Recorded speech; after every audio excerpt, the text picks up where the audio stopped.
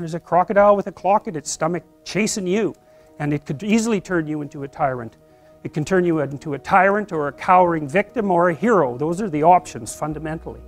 So, and that's the Gorgon looking at her own, the Medusa looking at her own reflection, you know, Mother Nature with the head full of snakes, you know, a terrifying vision. And that's actually to some degree an archetype that men get confused with women. And you know, that's the witchy part of women, and that's the part that's attractive, but rejecting. And so many men are petrified by women. They won't approach them at all. They have no idea how to talk to them. They're just petrified into immobility. And that's way more common than you think. And so that breeds resentment like you wouldn't believe, you know. That's the problem too. If you're chronically rejected by people, it's often because of your own insufficiencies. You know, whether that's cowardice or lack of social skills or whatever it is, it's like, you can't just brush it off as, oh, well, you know, no one likes me, but really I'm okay. It's like, no, wrong. If everyone rejects you, there's probably something wrong, and it's probably deep and difficult, and it's going to be horrible to fix. And so, this isn't a trivial problem. It's not a trivial problem at all. And so, you know, that's Mother Nature for men too, because from the sexual selection point of view, if they're not selected as a mate, nature has taken them out of the game, right? And so, you know, people don't really like that. They're not that happy with that. And so, but getting all whiny about it and then getting violent is like, that's just not really very helpful, although it's very common. So, this is Lynn Isabel. An evolutionary arms race between early snakes and mammals triggered the development of improved vision and large brain in primates, a radical new theory suggests. These are old representations. I really like this one. This is, I don't remember, I think it's Greek, but it doesn't exactly look Greek. It might be older. It doesn't matter anyways. You see, it's the same thing, same idea as Graham's dream, right? It's like there's this thing that exists, this multi-headed snake, and it's got this infinity problem. It's everywhere. That's that little circle down there. And the problem is, well, what do you do with it? You cut off one head, 7 more grow. That's the eternal problem of life. And the problem is, there is the category of problems in life, and it ain't going anywhere. And so the question is, can you deal with the whole category at the same time? That's the thing. That's how to be in the world, is to deal with that category all at the same time. And so how did human beings, what did they come up with as a solution? And that's so cool too, because the solution they come up with not only was the heroism that allows you to approach what you're terrified by and what you find offensive and to learn from it, but also the idea of sacrifice, and that was played out by cultures everywhere, including human sacrifice. And you think, what the hell was up with those crazy bastards so long ago? They were sacrificing to gods all the time. What kind of clueless behavior was that? Burn something and please God. Burn something valuable and please God. It's like, what was with them? What were they thinking? Well, they weren't stupid, those people. If they were stupid, we wouldn't be here. They were not stupid, and believe me, they lived under a lot harsher conditions than we do. So those were some tough people, man. You know, back then you'd last about 15 minutes, and so you don't want to be thinking of your ancestors as stupid. Like, there's no real evidence that we're much different cognitively than we were 150,000 years ago. So anyways, sacrifice. What does that mean, sacrifice? Well, it's a discovery, man. It's the discovery of the future. It's like the future is actually the place where there is threat, and it's always going to be there. So what do? You make sacrifices in the present so that the future is better. Right. Everyone does that. That's what you're doing right now. That's what you're doing here. That's what your parents are doing when they pay money to send you to university. They think, you can bargain with reality. It's amazing. You can bargain with reality. You can forestall gratification now, and it'll pay off at a place and time that doesn't even exist yet. It's like, who would have believed that? It's like, that's a miracle that that occurs. And it's not like people just figured that out overnight. How are we going to come up with an idea like that? Well, it's like, well, we thought about it for 7 million years. And, you know, we got to the point where we could kind of act it out. But we didn't know what we were doing. But it was it emerged as like a dream. It was, so the terror of the future is a dream. And the solution to the terror, the dream of the terror of the future, is another dream.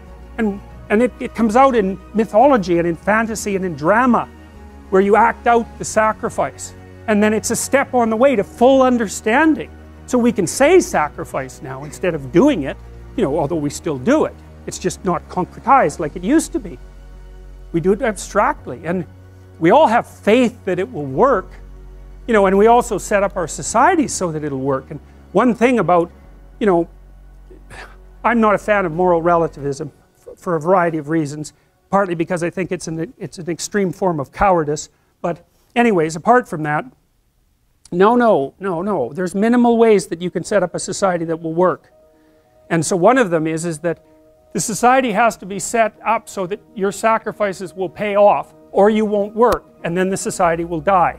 And so it has to make promises. People have to make promises to one another. And that's what money is.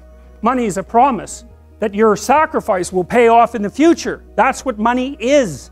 And so if the society is stable, you can store up your work right now, you can sacrifice your impulses, and you can work, and you can store up credit for the future, and then you can make the future a better place. But society has to be stable enough to allow for that. Hyperinflation will do you in. So the promise that's implicit in the currency is the promise that what you're doing now will pay off in the future. And if people don't have that promise, then, well, we know what they do. Because in gangs, for example, in say gangs in North America, the time horizon of the gang members shrinks rapidly because they don't really expect to be alive much past 21. And so they get really impulsive and violent, and like, why the hell not? That's what you do when the future doesn't matter, when it's not real. You default back to living in the moment, and you take what you can get right now. And no wonder, because you don't know if you're going to be around in a year. And you get whatever you can while you can bloody well get it. And that's like anarchy, that state.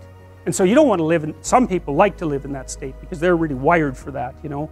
And so they're much more comfortable in those conditions. They're kind of like warrior types, I would say, in some sense. But, you know, for most people, that's just, well, that stress will just do you in, you know, the stress of a life like that.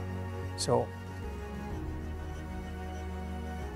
that's a pretty horrible picture, the one on the right, I think. And, you know, it's a creepy picture. And don't you think? Doesn't it seems like a creepy picture to me? Yeah, and so that's Quetzalcoatl, if I remember correctly, who was an Aztec dragon god. And that's the Eye of Horus, by the way, this little thing here. And see, the Egyptians, they worshiped the eye. Yeah, well, that's cool, because, well, why did they worship the eye? Well, wake the hell up and look at the world. That's your salvation, to do that. Pay bloody attention, especially to the things you don't want to pay attention to. And use your vision. Have some vision. And you can use your vision to see into the future. And that's your redemption. And the Egyptians, they didn't know how to say that, but they knew how to represent it. And that's how they represented it. Like, the pupil on that is completely open, completely dilated. And that's a god as far as the Egyptians were concerned. It's Horus, and I'll tell you Horus' story at some point.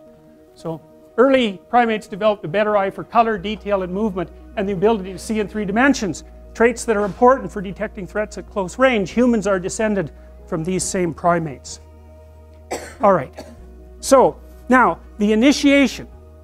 Well, when you go into psychotherapy, or when you make any supreme moral effort, which is roughly the same thing, you have to confront that which you do not know. Now, I mentioned the pre-cosmogonic chaos and the idea that at the end of Jung's life, he sort of thought of the unconscious and the world as the same. And you think, what the hell does that mean? But here's what it means. So let's say you're in a long-term intimate relationship and you get betrayed. Okay, so what is it that you see when you see your partner at the moment you know of the betrayal? Well, you see the pre-cosmogonic chaos. And here's why. Well, it rattles your unconscious up because you don't know anything anymore. You don't know what the past was, right? You don't know what it was.